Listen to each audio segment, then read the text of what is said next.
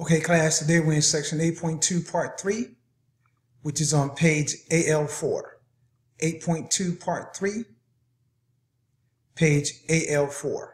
Modeling with combined functions. Modeling with combined functions. 8.2, part 3, modeling with combined functions. Your goal, use arithmetic operations to do combined functions. You can perform arithmetic operations on functions in much the same way that you add, subtract, multiply, and divide algebraic expressions. Okay, read example 1, combine linear functions on your own before I begin to explain the solution.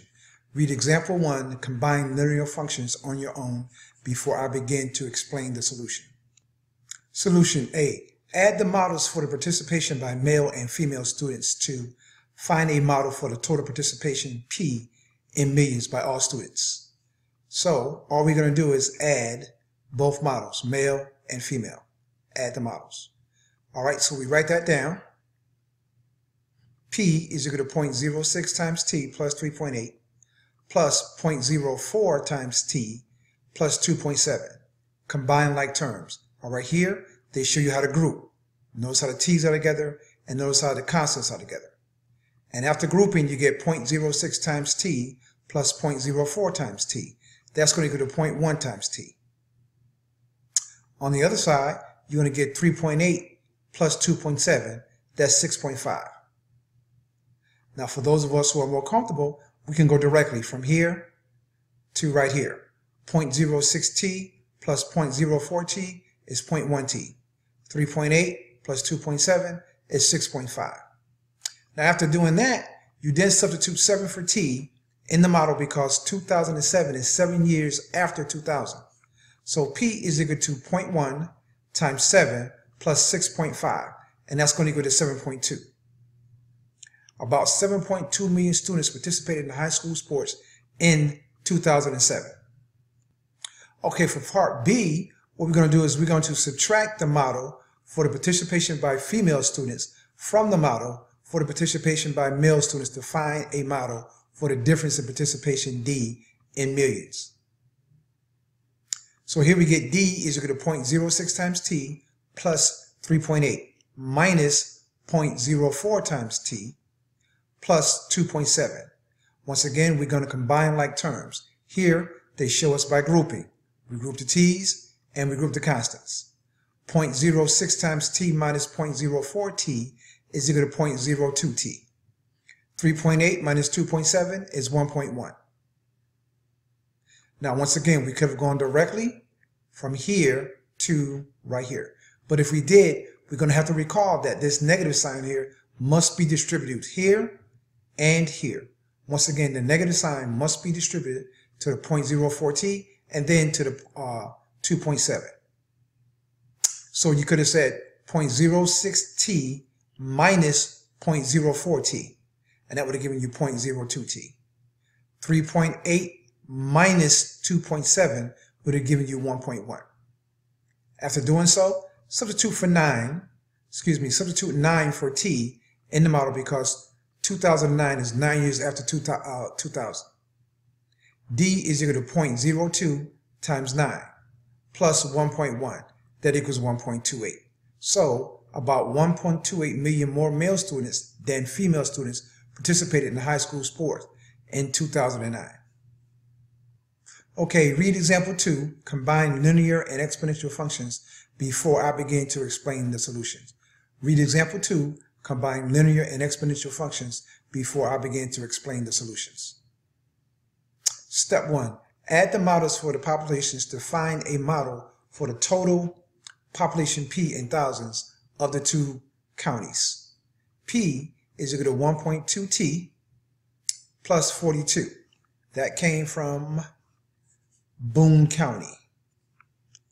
All right, now for Kendall County, we're going to add to that 555.2 times 1.076 raised to the T. Raised to the T.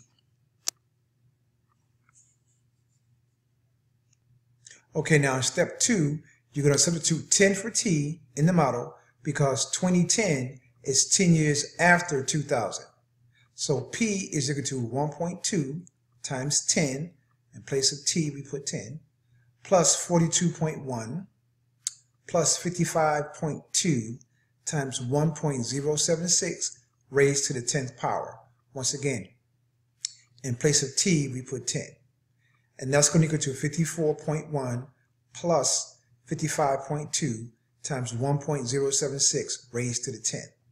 And that's going to be about 169. So the total population of the two counties in 2010 was about 169,000.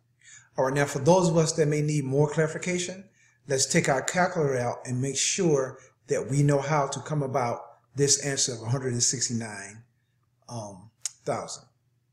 All right, first of all, you know you got 1.2 times 10.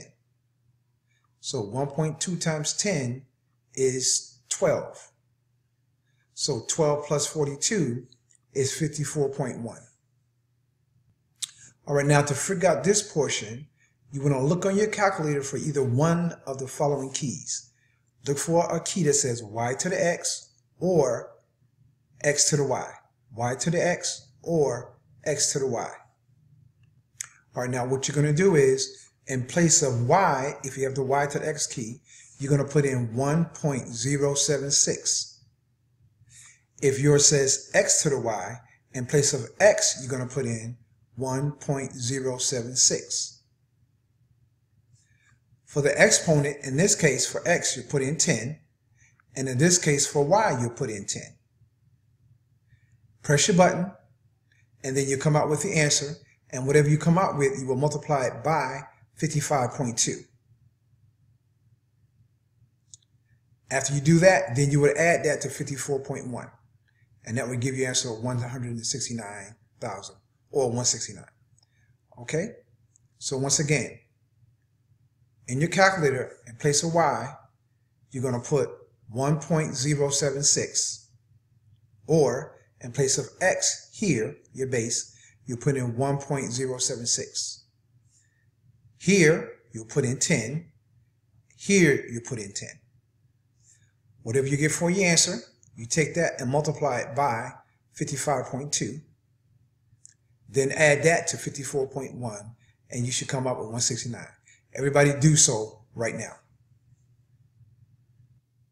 Okay, for those of us who need more explanation, okay, 1.076, put down your calculator, press the y to the x key or the x to the y key, and then put in 10, and that's going to equal to 2.08.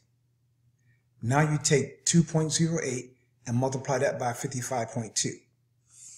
That's the 55.2 right there. And that's going to come out to be approximately 114.83. Now you take the 114.83 and you're going to add that to 54.1. So 54.1 plus 114.83 is equal to 168.93. And since we're talking about population, we're going to round this off or say that it's very close to 169. All right, there's not that many problems to do. I believe there's like only 3. So we're going to complete all 3. Thank you.